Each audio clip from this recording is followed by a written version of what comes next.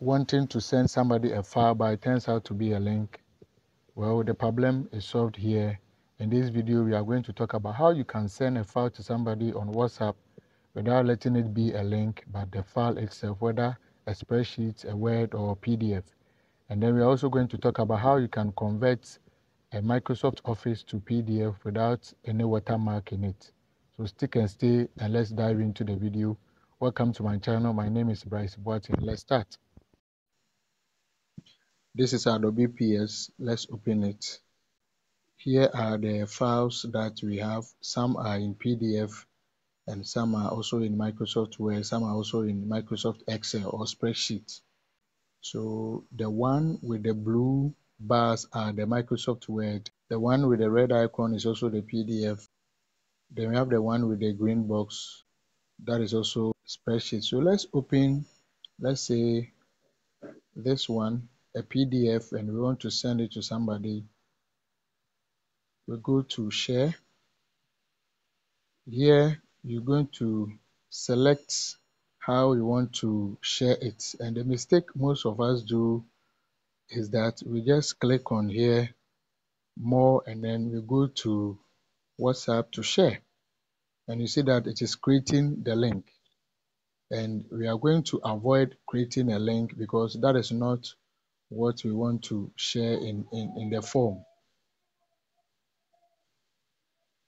So let's go back, or let me just send it to myself for you to see how you see that a link has been opened. So this is not what we want. So let's go back and then start to share again. So here we are going to change share as a link, what you see on your top right here, and we are going to click on or tap on share as file. So no thanks. Then we choose the platform we want to share to. Then we click. We can add whatever you want to add, end of term. Then you send. So here it has been sent as a PDF and as a file. So we've been able to send a PDF as a file. Let's go back to WPS once again. And then here we're coming to choose a Microsoft Word that we want to send to somebody. So let's open this one. Here to click on or tap on the share. Then by default it is set as share as a link. So here too you come to share as a file. Share as a file, choose the WhatsApp business, send to myself, and then whatever I want to add, we can add to it, and then you send. So let's come back to the files again. Let's open this Excel or spreadsheet. We want to send a spreadsheet. So let me send. Here too, you go to share as a file, the same way as you did for the other one. So this is how you are able to send something from WPS to a file without sending it as a link. And another one we are also going to look at, which affects most of us, is converting a document to PDF. So let's open this one.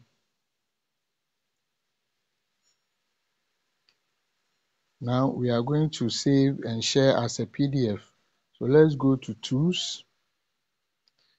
Let's go to Save As. We can use the Export to PDF, but sometimes you are confronted with paying for a subscription or a premium. So here, just go to Save As. Let's choose a location. In this case, I'm going to save it on my SD card or my external memory card. And then on your right down there, you select PDF. Then you click or you tap on Export to PDF. You see that it is working on it. So PDF, export PDF successfully. So this is it. So this is a view mode. You have been able to convert it to PDF. Very simple to use and without any watermark. So this is how, family, you are able to send a file to somebody on WhatsApp, Telegram as a file instead of a link. And this is how you can also save a file in PDF to send to somebody.